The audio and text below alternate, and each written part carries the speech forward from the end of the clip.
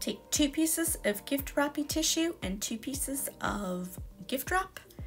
Fold to create triangles. And then for the gift wrap, go ahead and cut off any overlapping edges. Then you're going to take the first piece of tissue paper and you're going to lay it in the center of the first piece of gift wrap.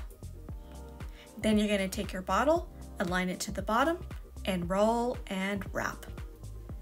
Tug on the very bottom and secure in place with a piece of tape or 2. Then you're going to go ahead and repeat the process with the other 2 pieces. Take the bottle once again, align to the bottom, roll and wrap. Tug in again on the bottom edges, secure with pieces of tape once or twice depending on how much you need. And voila! Super cute.